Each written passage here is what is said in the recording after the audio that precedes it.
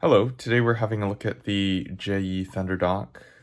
This is the 7 Mini here, but online they advertise it as a Thunderdock 4 or a Thunderdock 3 previously, but apparently this is actually a Thunderbolt 3 dock because it uses the Intel JHL 7440 instead of the 8440. But both are 40 gigabits per second, so there shouldn't be too many differences.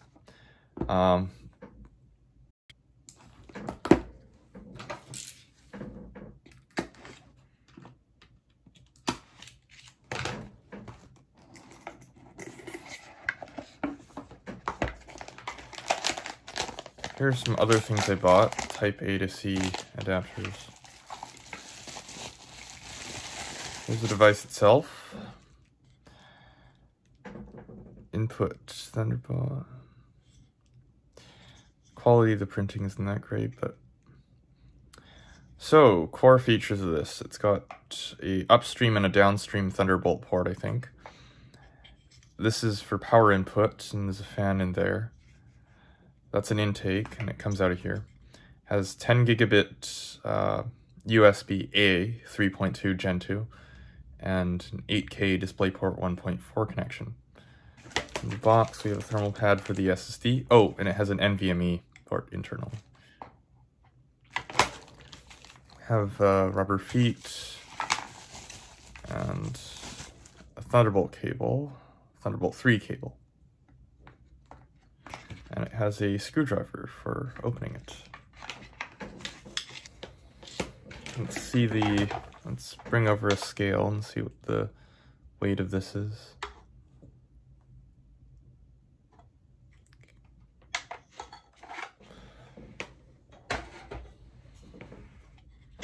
I guess we'll just open it. There's 2 screws in the bottom. They are, as promised, machined. So they have a nice texture on them.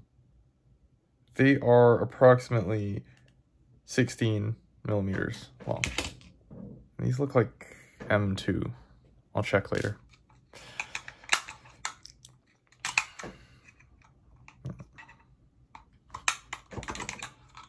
No way to get that out. Oh, there you go. So that might take a little bit of pulling if there's a thermal pad on here. The SSD. SSD goes there, and you have this board inside. Let's take the board out.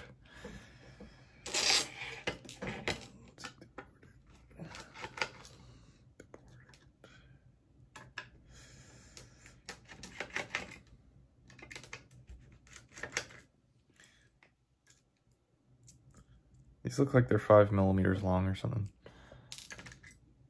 They're all the same.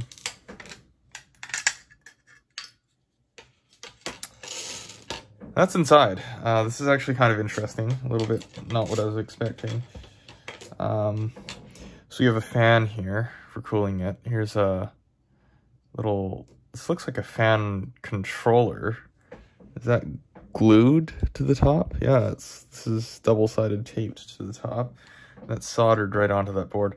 And here we have this interesting card. This is probably the Thunderbolt controller under here. And those are 2 M2 ports used as, you can see that's a power supply here. They're just using those pins as power. So let's pull this card out. Let's see what's in here. Those are the same length as well.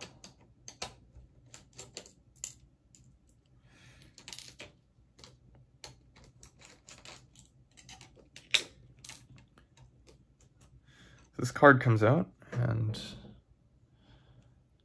here's the card in more detail. Some power signaling. The other side, and that comes off. And there's a thermal pad. So there's a card. Let's see if we can. There's a Cypress chip. Can't really read that. JHL 7440. There's an Intel logo on it. ERPCB. It looks like a pretty reasonable layout. Kind of curious what's under there. Okay, I've gotten most of this stuff off. It's incredibly difficult to rub off. Hopefully we can see numbers on the chips now. This looks like an SPI flash. This is a P25Q 8QH. That's what's under that. And that's the card. There's an unpopulated connector there. And you hear, of course, the Thunderbolt ports. Now, these do actually handle power, which is probably why they're using the M2 ports. I think this one does 60 watts out. Let's have a closer look at the rest of the board. These look like power supplies, because that's power delivery input, so these look like just power delivery stuff. These are just soldered on, a little bit wonky. Here's your display port, connection, USB. It's pretty typical, it just runs directly to the Thunderbolt controller. 2021 03 12 01. There's really not tons going on this side of the board. Over here we have a LDR 6322. This is miscellaneous logic, I guess. Nothing too notable.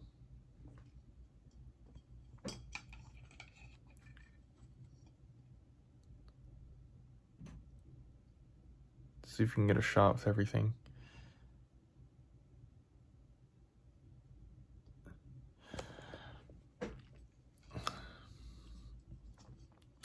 Let's turn our attention to the fan side of things. Does this chip have a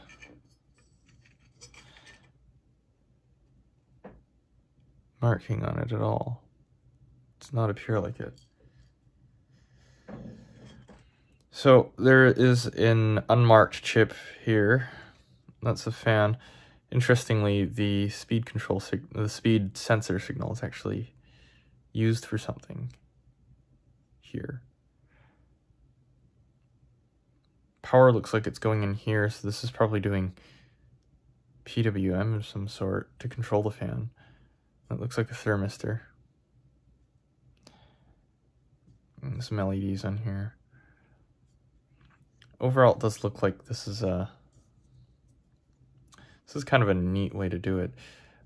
They claim it uses a PWM smartphone. Oh, okay. So this is actually a PWM signal, not a speed sensor signal. It's connected to the P line here, not the F. Oh, that's interesting. Okay. So it's got a typical fan in it.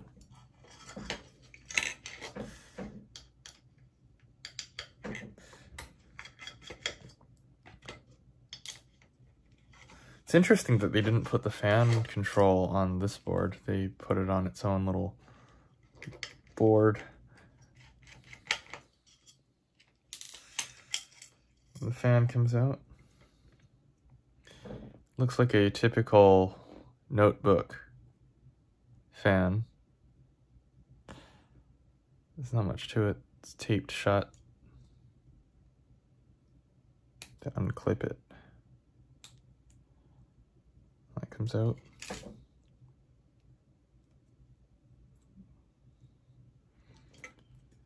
So, cute little sleeve bearing fan.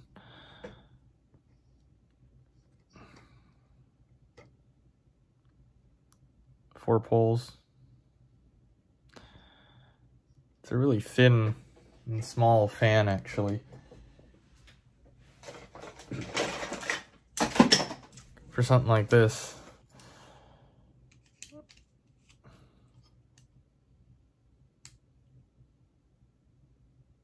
Roughly 35, probably. Roughly. It's not very thick, not at all. It's maybe 5 millimeters, 4.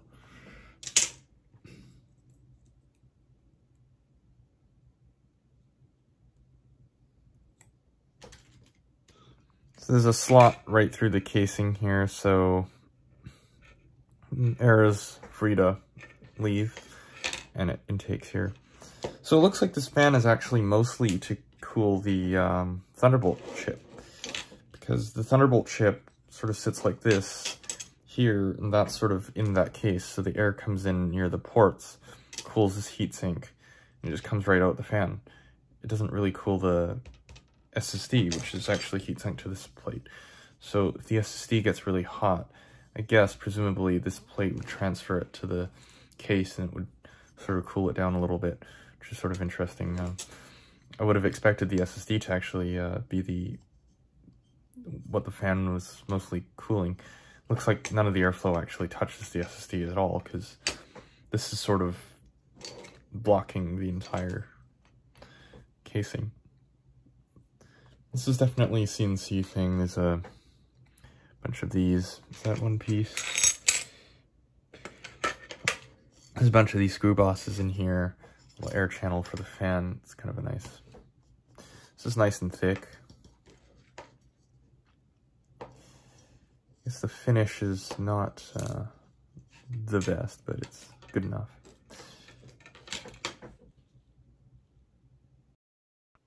Okay, so this is actually a pre-cut sheet of all these little squares. Maybe it's not designed to just go over the drive. Well, in that case, why don't we just pick a square and put it on the controller just to try it out.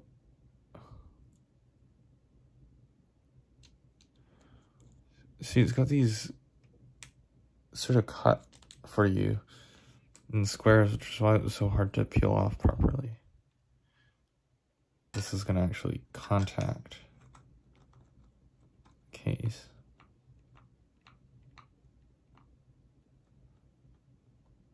Oh yeah, I'd say it's contacting.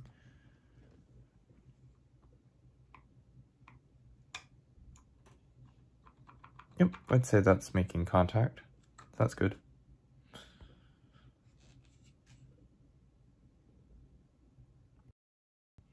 I like that you get 4 feet, even though it only takes 2, just in case you lose them or they fall off. Oh, this is kind of a pain. I sort of wonder, why didn't they pre-apply these? Oh, a little bit too long. That's wonderful. They're very slightly too long.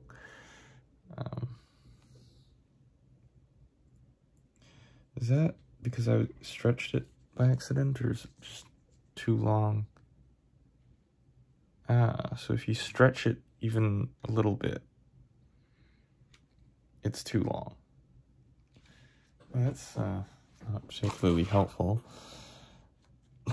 That might be why they included 4 of them. If you stretch them at all, then they won't fit. Okay. Okay, I did manage to get them on. The way you do this is you sort of take them off like this, sort of horizontally, and you line them up like sort of like that. You push them against the edge, you line the edges up, and then you sort of gingerly get the edges down, and you just smooth it out there. That's how you get them in without stretching them, like the first one. So I have it plugged into the Mac Mini M1 right now. It does absolutely nothing if you just plug in a Thunderbolt port. So you cannot use this with the phone or something as a portable SSD standalone. It will not do anything. You have to plug in power. Okay, so you plug it in. This is just power. And this terrible blue LED comes on. There's no lens in there. Okay, so this is kind of weird. It glitches the power meter as soon as you plug in this dock. Okay, so it doesn't play well with the PD power meter, so we have to use this AC power meter. Not just plugged into power, not doing anything. It's only pulling about 1 watt. Plug something in, and plug the computer in. Now we're up to 6 watts. I wonder how much of that is the SSD.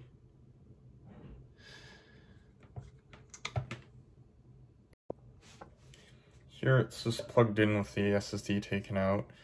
And we're pulling about 2.5 watts. So the SSD is responsible for about half the power of this thing.